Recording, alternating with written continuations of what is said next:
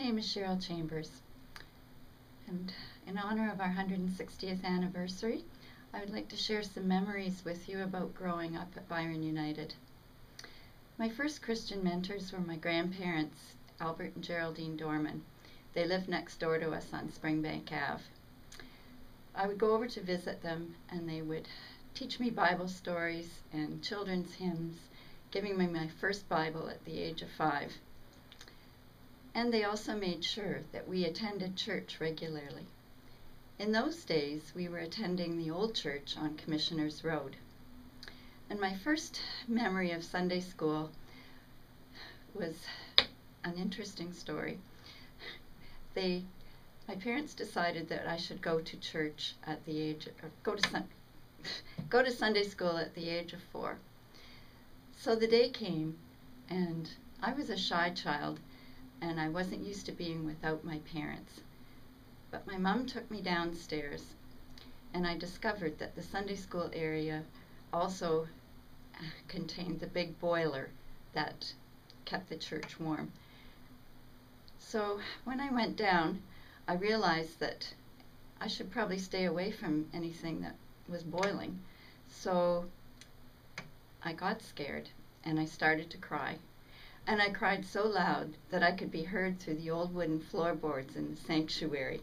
And it wasn't long before I was rescued. And then we had moved to our new location, this church, and I was attending Sunday school regularly, and by then I was enjoying it much more. One of my earliest teachers was Verna Davis. She was a kind and gentle soul, and I still have fond memories of her. Other teachers along the way were Charles and Blanche Bycroft, Marion McNeese, and Keith Sutton, to name a few. We were the baby boom generation, and there were so many of us. Records showed that the peak registration for Sunday school children was 1,122 people, with the top attendance being 666 on a given Sunday. So we were running out of space in our current location, and the Christian education wing was added on. And that part was the gym, the stage, the classrooms at the back of the stage, and also classrooms on the upper story where the offices are today. We had classrooms on the stage, at the side of the stage, and even a class in the kitchen. Then at the age of 14, many of us were confirmed. We had our classes in what is our family room today, and I remember the rows of chairs stretching from one wall to the other. Our catechism, our curriculum was the United Church Catechism. It was an exciting day when we were all confirmed.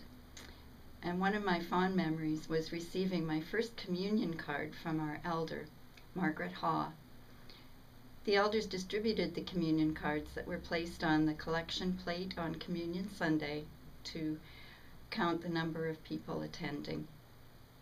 I also enjoyed attending CGIT, and it was at a CGIT meeting that I first felt the presence of the Holy Spirit.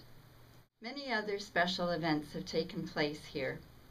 Dave and I were married here in 1973.